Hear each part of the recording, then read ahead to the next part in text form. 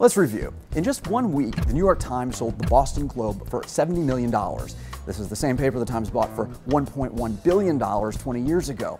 Also this week, Barry Diller's IAC sold what's left of the now digital-only Newsweek magazine to the publisher of the International Business Times. And the Washington Post was sold to Amazon.com's Jeff Bezos for just $250 million. We know that the online revolution has left many storied media institutions in the dust, but how much has print declined in America? Well, this is familiar. Most of us read a paper every day. A lot less familiar than it used to be only 3 decades ago. Check out this chart. In 1985, there were about 63 million daily newspapers delivered each day in the U.S. Then, from 2001 to 2011, the number dropped 20% to just 44 million daily papers. So a lot of newspapers, including the Wall Street Journal, have turned to paid digital subscriptions to make money. Here too, newspapers generally have been slow to adapt, especially compared with other forms of media. In 2011, after that steep drop-off in print subscribers, newspapers eked out on average just 5% of the revenue from digital. Meanwhile, revenue from ad dollars is also on the decline.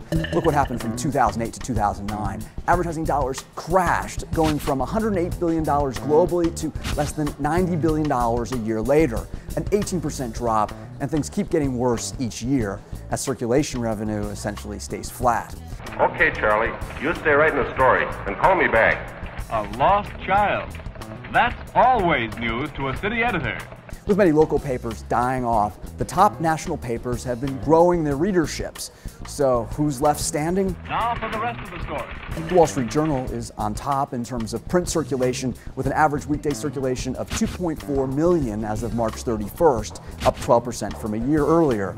The New York Times has 1.2 million weekday readers, up 18% from a year before. While some papers have large digital audiences, the Washington Post, USA Today, and Chicago Tribune in particular are struggling to get a digital foothold.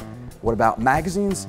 People are buying from newsstands a lot less than they used to. Sales in the U.S. fell 10% in the first half of this year from a year earlier. Subscriptions dropped by just 0.1%. Perhaps it's telling that the top 2 magazines in the U.S. by subscription, both publications from the American Association of Retired People. That's the short answer.